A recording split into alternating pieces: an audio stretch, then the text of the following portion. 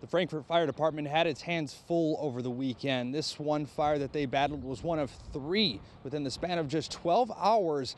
This one leading to some devastating damage to the home, but the end result led to the memory of a lifetime for one teenager. A homeowner's nightmare becoming reality, with flames bursting from the garage of a house in Frankfort. We were brushing our teeth, getting ready to go to bed. The lights flickered and it sounded like someone was breaking in the house. Grace Farrell was home with her friend and grandfather just before midnight Saturday as her parents were out of town, and within just minutes, their home on Amherst Court went up in flames. It was just like a shock factor because the house, me and my friends were down here 15 minutes prior. Thanks to the quick work from Frankfort fire crews, everyone made it out safely. As Grace watched them finally put out that fire, she realized what was inside: her retainer and a dress for the Taylor Swift concert she was set to attend the very next day.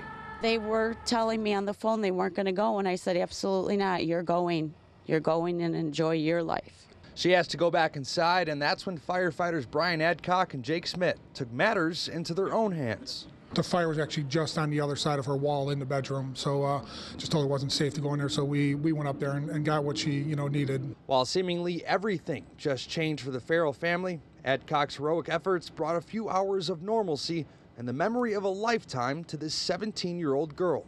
It was just like speechless because I was not expecting to be there that night in that dress. That is unbelievable for that man to do that, to understand a 17-year-old and the importance of what they feel and how excited they get. Cheryl and her husband returned to find their neighbors salvaging all the sentimental items from their home, like photos, checkbooks, and sports memorabilia, most of it unharmed.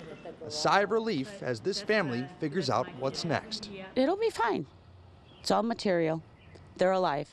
My dog's alive.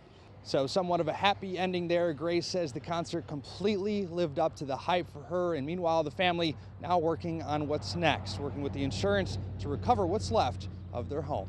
Watch breaking news on YouTube. Subscribe to ABC7 Chicago Eyewitness News.